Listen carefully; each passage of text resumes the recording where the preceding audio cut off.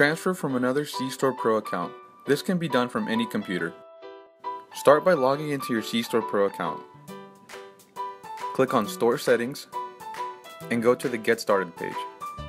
Click on Setup, Sync My Pricebook, and finally, click on Import from Other Store's Pricebook. Now, type the username and password of the store that you are importing the Pricebook from. The username and password you supply must have owner-level access for the store. At this point, choose the categories you wish to add between Store's Department and your Store's Department and click Import. Note, repeat the previous step for all other departments. Now, go to POS Data, Settings, and click on Rebatch Pricebook at the bottom of the page. Finally, select Entire Pricebook, enter the confirmation number, and click on Confirm.